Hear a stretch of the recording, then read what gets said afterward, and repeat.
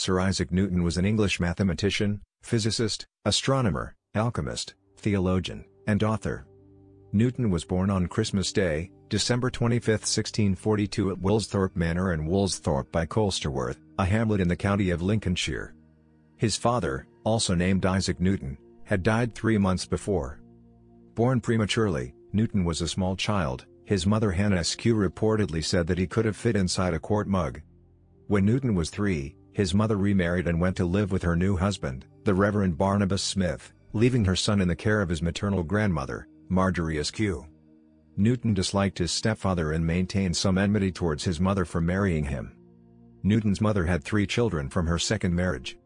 From the age of about 12 until he was 17, Newton was educated at the King's School, Grantham, which taught Latin and ancient Greek and probably imparted a significant foundation of mathematics. He was removed from school and returned to Woolsthorpe by Colsterworth by October 1659. His mother, widowed for the second time, attempted to make him a farmer, an occupation he hated. Henry Stokes, master at the King's School, persuaded his mother to send him back to school. Motivated partly by a desire for revenge against a schoolyard bully, he became the top-ranked student, distinguishing himself mainly by building sundials and models of windmills. In June 1661, he was admitted to Trinity College, Cambridge, on the recommendation of his uncle Reverend William Askew, who had studied there. He started as a subsizar, paying his way by performing valet's duties, until he was awarded a scholarship in 1664, guaranteeing him 4 more years until he could get his MA degree. In 1665, he discovered the generalized binomial theorem and began to develop a mathematical theory that later became calculus. Soon after Newton had obtained his BA degree in August 1665, the university temporarily closed as a precaution against the Great Plague. Although he had been undistinguished as a Cambridge student, Newton's private studies at his home in Woolsthorpe over the subsequent 2 years saw the development of his theories on calculus, optics, and the law of gravitation. In April 1667, he returned to Cambridge and in October was elected as a Fellow of Trinity. Fellows were required to become ordained priests, although this was not enforced in the Restoration years and an assertion of conformity to the Church of England was sufficient. However, by 1675 the issue could not be avoided and by then his unconventional views stood in the way. Nevertheless, Newton managed to avoid it by means of special permission from Charles II. His studies had impressed the Laodicean Professor Isaac Barrow, who was more anxious to develop his own religious and administrative potential. In 1669 Newton succeeded him, only 1 year after receiving his M.A. He was elected a Fellow of the Royal Society in 1672. Newton's work on the mathematics, usually referred to as fluxions or calculus, seen in a manuscript of October 1666, is now published among Newton's mathematical papers. Newton later became involved in a dispute with Leibniz over priority in the development of calculus. His work extensively uses calculus in geometric form based on limiting values of the ratios of vanishingly small quantities. Newton had been reluctant to publish his calculus because he feared controversy and criticism. He was close to the Swiss mathematician Nicolas Fosio de Duillier. In 1691, Duillier started to write a new version of Newton's Principia, and corresponded with Leibniz. In 1693, the relationship between Duillier and Newton deteriorated and the book was never completed. Starting in 1699, other members of the Royal Society accused Leibniz of plagiarism. The dispute then broke out in full force in 1711 when the Royal Society proclaimed in a study that it was Newton who was the true discoverer and labeled Leibniz a fraud. It was later found that Newton wrote the study's concluding remarks on Leibniz. Thus began the bitter controversy which marred the lives of both Newton and Leibniz until the Leibniz death in 1716.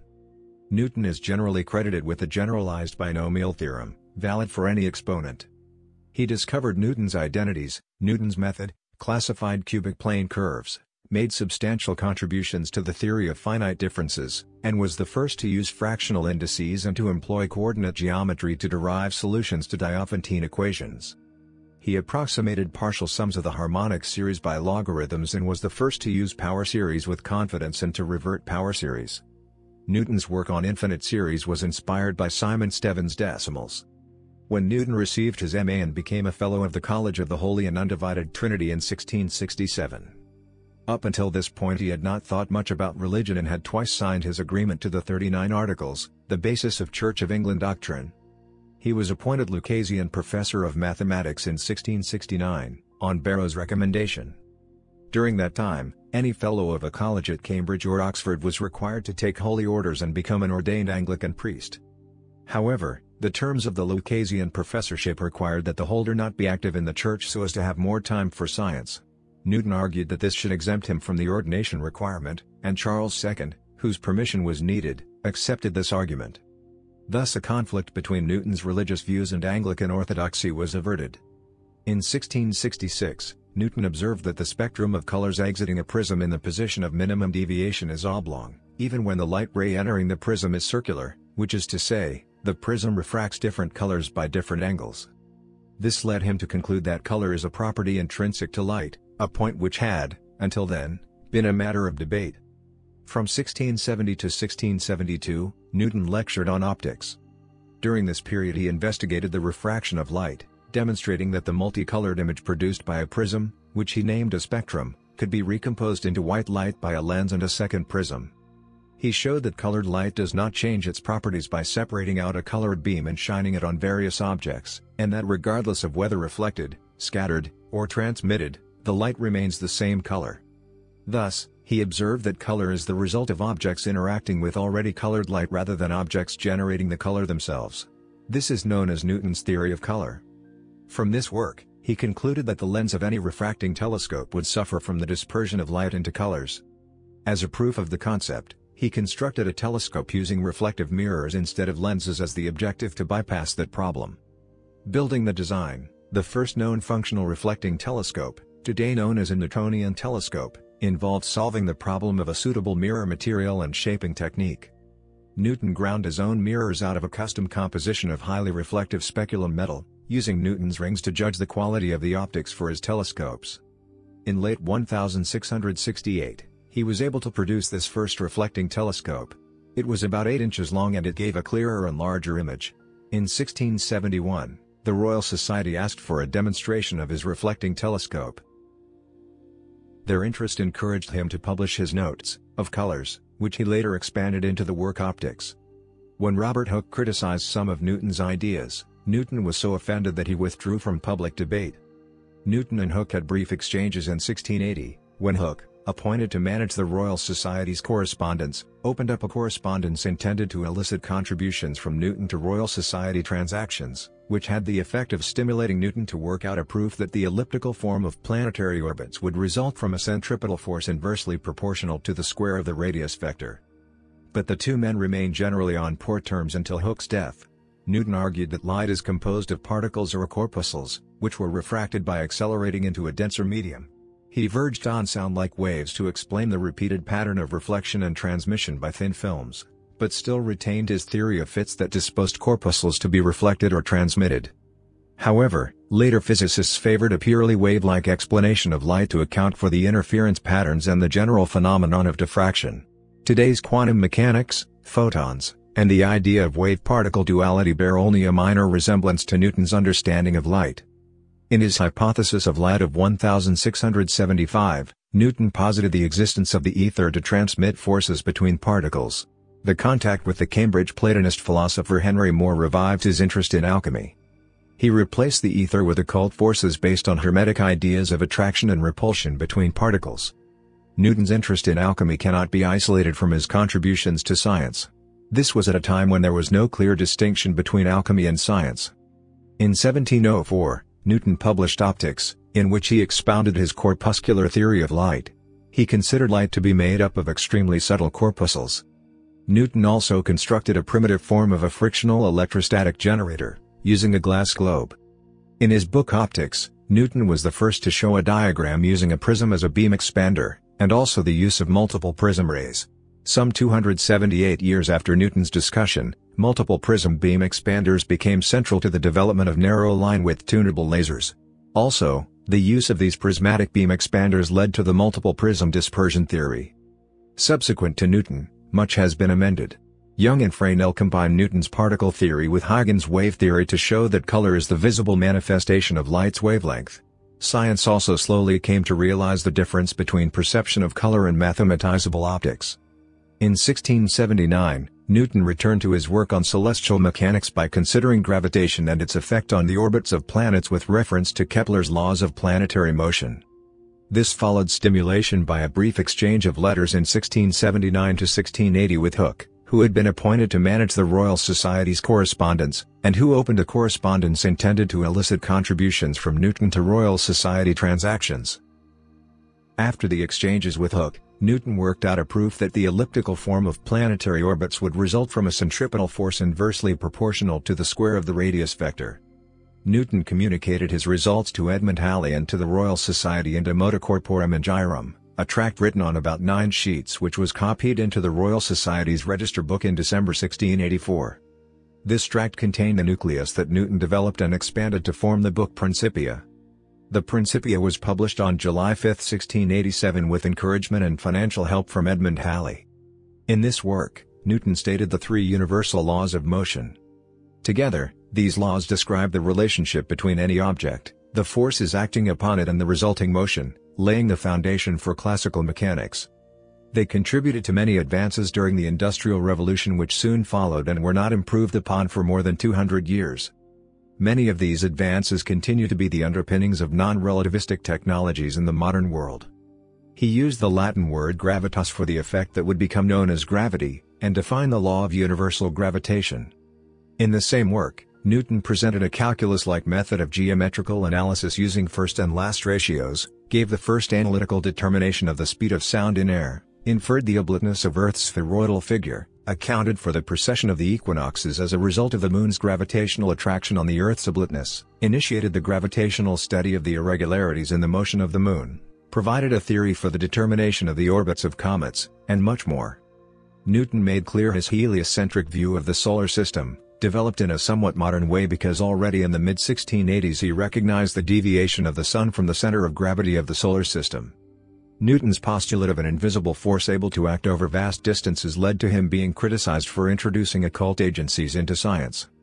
Later, in the second edition of the Principia, Newton firmly rejected such criticisms in a concluding general scholium, writing that it was enough that the phenomena implied a gravitational attraction, as they did, but they did not so far indicate its cause, and it was both unnecessary and improper to frame hypotheses of things that were not implied by the phenomena.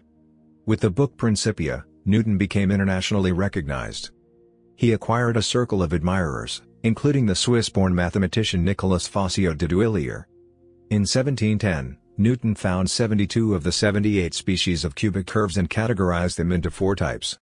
In 1717, and probably with Newton's help, James Stirling proved that every cubic was one of these 4 types. Newton also claimed that the 4 types could be obtained by plane projection from one of them, and this was proved in 1731, 4 years after his death. In the 1690s, Newton wrote a number of religious tracts dealing with the literal and symbolic interpretation of the Bible. Newton was also a member of the Parliament of England for Cambridge University in 1689 and 1701, but according to some accounts his only comments were to complain about a cold draft in the chamber and request that the window be closed. Newton moved to London to take up the post of Warden of the Royal Mint in 1696, a position that he had obtained through the patronage of Charles Montague. He took charge of England's great recoining, trod on the toes of Lord Lucas, Governor of the Tower, and secured the job of Deputy Comptroller of the temporary Chester branch for Edmund Halley. Newton became perhaps the best-known master of the mint upon the death of Thomas Neal in 1699, a position Newton held for the last 30 years of his life. These appointments were intended as sinecures, but Newton took them seriously. He retired from his Cambridge duties in 1701, and exercised his authority to reform the currency and punish clippers and counterfeiters. As warden, and afterwards as master, of the Royal Mint, Newton estimated that 20% of the coins taken in during the Great Recoinage of 1696 were counterfeit. Counterfeiting was high treason, punishable by the felon being hanged, drawn and quartered. Despite this, convicting even the most flagrant criminals could be extremely difficult. However, Newton proved equal to the task. Disguised as a habitué of bars and taverns, he gathered much of that evidence himself. For all the barriers placed to prosecution, and separating the branches of government, English law still had ancient and formidable customs of authority. Newton had himself made a justice of the peace in all the home counties. A draft letter regarding the matter is included in Newton's personal first edition of Philosophiae Naturalis Principia Mathematica, which he must have been amending at the time. Then he conducted more than 100 cross-examinations of witnesses, informers, and suspects between June 1698 and Christmas 1699. Newton successfully prosecuted 28 coiners. Newton was made president of the Royal Society in 1703 and an associate of the French Académie des Sciences. In his position at the Royal Society, Newton made an enemy of John Flamsteed, the astronomer royal, by prematurely publishing Flamsteed's Historia Celestis Britannica, which Newton had used in his studies. In April 1705, Queen Anne knighted Newton during a royal visit to Trinity College, Cambridge. The knighthood is likely to have been motivated by political considerations connected with the parliamentary election in May 1705, rather than any recognition of Newton's scientific work or services as Master of the Mint. Newton was the second scientist to be knighted, after Francis Bacon.